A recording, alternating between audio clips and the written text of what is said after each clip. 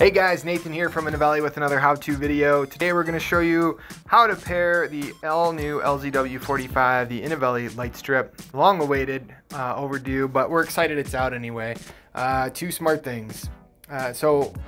Easiest way to do it, once you're here at your home, what you want to do is hit plus, add your device here, and then easiest way I've found to do it is this scan QR code.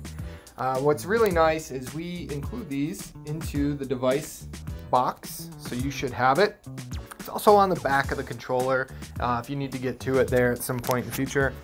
But as it's now found itself, we'll hit start, and then we'll add this to this hub, and we'll do it to my office. Just try it out, see how it works. So once you get to this screen, 3 presses of the configuration button, you can tell it's in pairing mode. The light strip has begun to pulse blue, and as it continues, eventually that will turn green for success or red for failure. This time fortunately we got green. Pretty pumped about that. So as it finishes doing all of its programming and configuration inside SmartThings, we'll just wait for the app to catch up.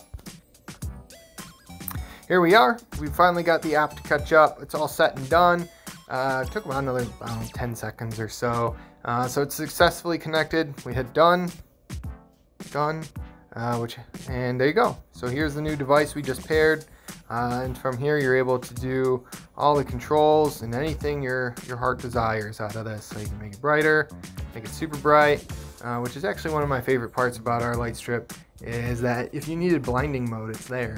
And then you can also make it pretty dim, which is obviously also a really nice part.